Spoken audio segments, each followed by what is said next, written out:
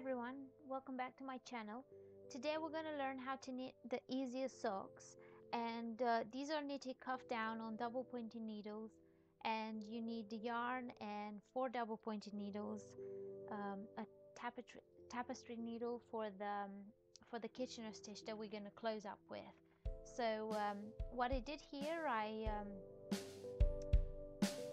cast on stitches enough for a sock. So if you're knitting an adult, probably 40 stitches depending on your yarn.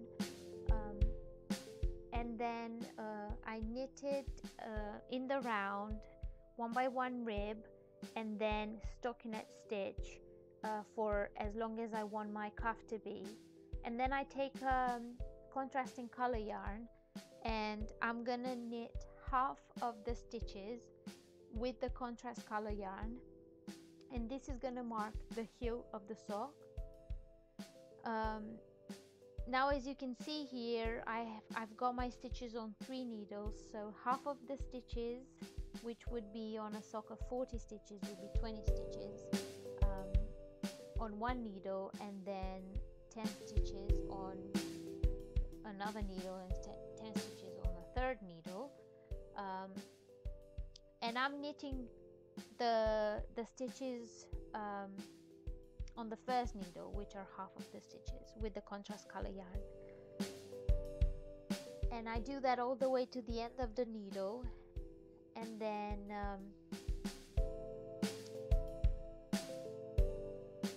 I'm gonna cut this yarn and make a knot on the other end, just to know which way I have to start pulling it out, and you'll see what I'm talking about in a minute.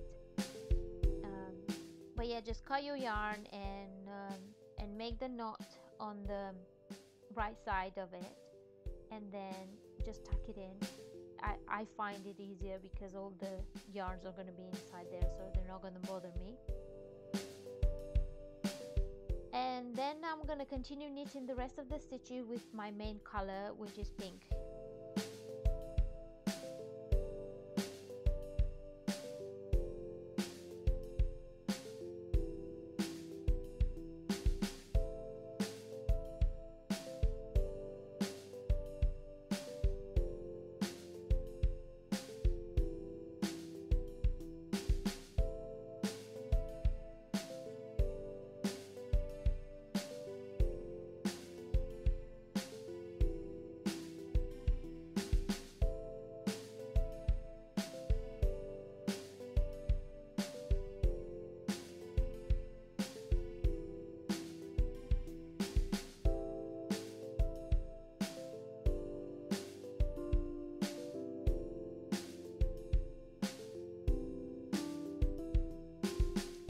So this is what it looks like after I've done 1 round.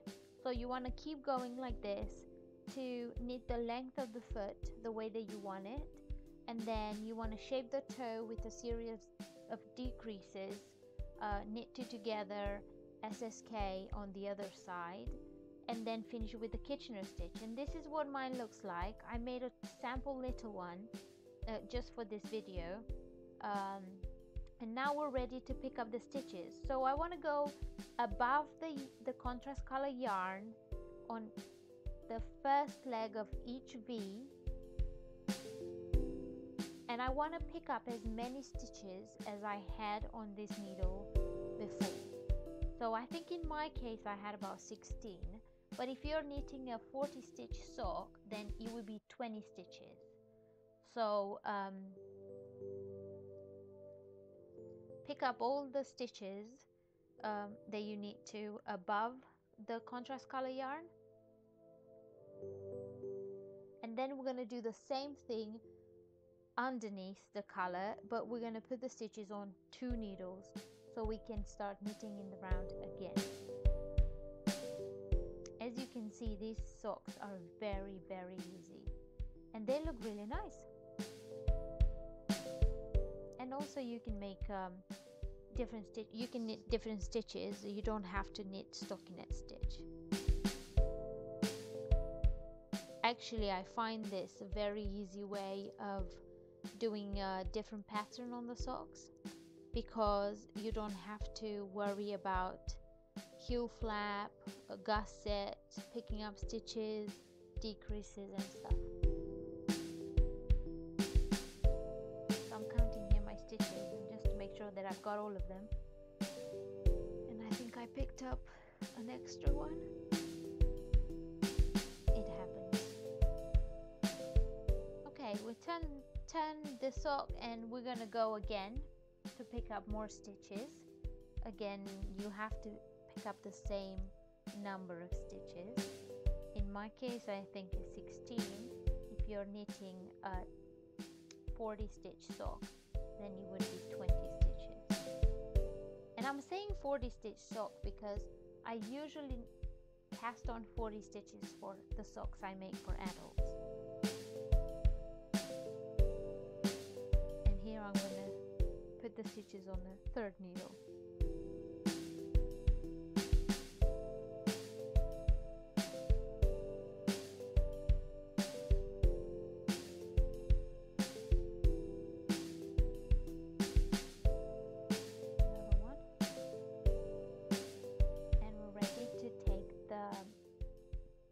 Green yarn out, and what you want to go on the end that doesn't have the slip knot, and you just want to start pulling out the yarn like that, and you will come out, I promise. You just might want to snip it a little bit so you don't have to pull the whole tail out, but keep on picking it until all the stitches become live on your needles, and then we're ready to knit in the round again.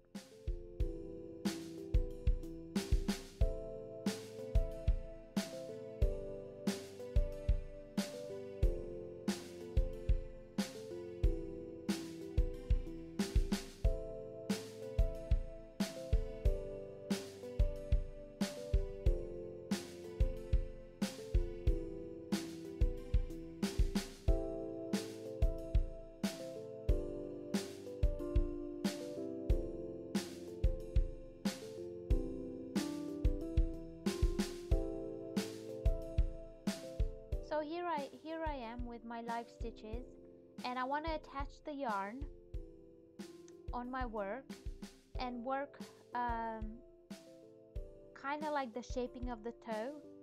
So I'm just gonna start with a plain knitting round, and then I'm gonna start decreases on both sides of the heel, knit two together, and then SSK at the end.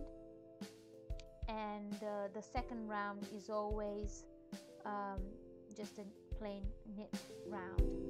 And here I'm doing my SSK, slip, and then knit the stitches through the back loop.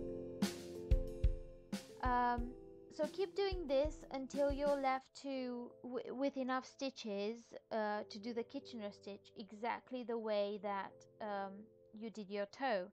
And I don't know if you noticed there, but I had a gap, and I had to pick up a stitch in the gap, and then I just bind it off on my next round. But if you have a gap between your needles on both sides, you can just do that. And this is what it looks like. It's so cute, and it's so easy to knit. And you can see here that the toe and the heel are exactly the same.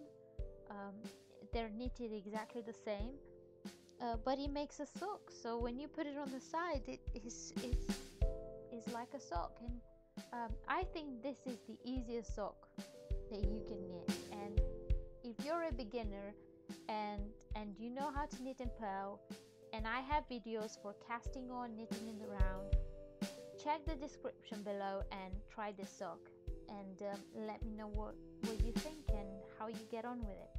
But I hope you enjoy it. Please like and subscribe, and I'll see you in my next video. Have a nice time knitting.